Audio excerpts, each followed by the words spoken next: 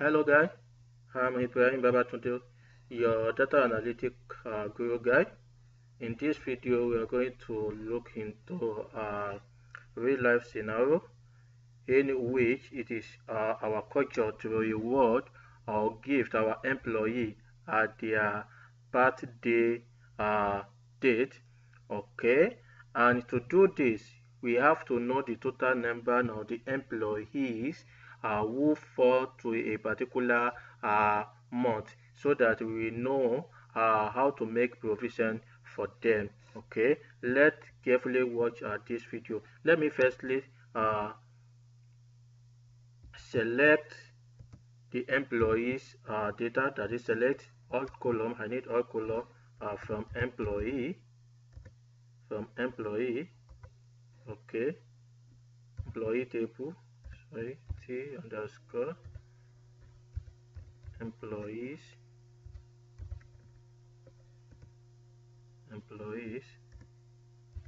okay, let me run it.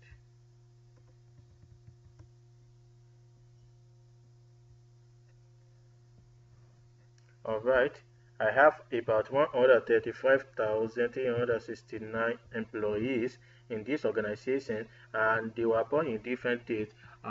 Our objective here is to know those guys that were born in the month of June so that we will make provision ahead as we are approaching the month of June.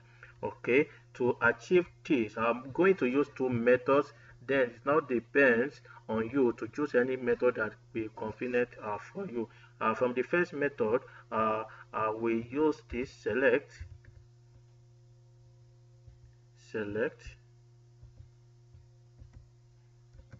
okay, all column, comma, then I want to add another column that will indicate the month, that will indicate the birthday month, okay, birthday column underscore date,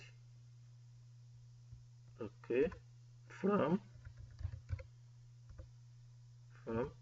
t underscore employees, okay, close it, not yet, sorry, where this month employee, this month by the employee, let me copy it, Control C and paste it here so that we will not type it, Control V, is equal to 6. Okay, let me now run it.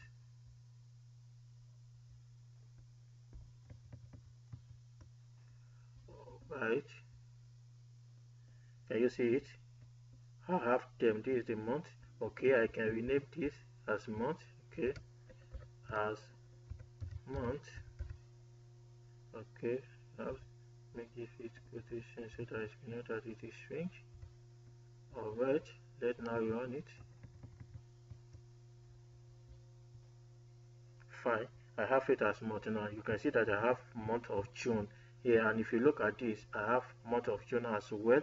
Then to know those guys that we firstly gift based on the day of the month, I can order it, order them, order by birth underscore date. Okay, let's run it. Fine, you can see that I have 0111. Those are the guys that we firstly give their birthday gift to. Okay, let's now use the second method. For the second method now, let's watch this. Select. I'm not going to have additional column, that is essence of this. Select all from where? From T table, that is employees table, okay, where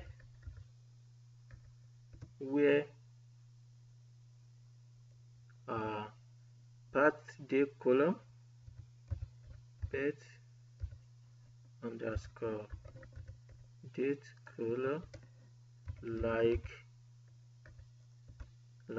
what? There's a character that we make use in my SQL. Okay, let me put my string, then put underscore 1 2 3 4. This stands for this 1952 or any 90 something, because our year is 4 character. I use that to represent that 4 character. Then what is my delimiter is that. Okay, put that. Then which year I want is 06, month of June. Okay, then I will now close it with percentage sign to so that I want only month of June.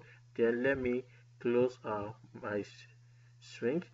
Okay, my quotation. Then we have like this now. What else? Okay, except I want to order it the way I order it the other time. But before I order it, let me firstly run it so that you will see what we have. Okay, let's run it. Fine. Can you see? I don't have additional column and I have all the months now. Can you see in the month of June? And I can also order it the way I did it the other time. Okay, you see by order by pet underscore date. Okay, let's now run it. Alright, run it. Okay, fine. Can you see that I have the way I had it with the first method? Okay, fine. I believe that you have learned one or two things from this video as well, which is very great. Okay, if you have not subscribed to this channel, and therefore to do so, that is only price that you can pay for this knowledge. Still remain your humble guy, Ibraheem Babatunde, till we meet in the next content. Data can talk if you understand its language. Bye for now.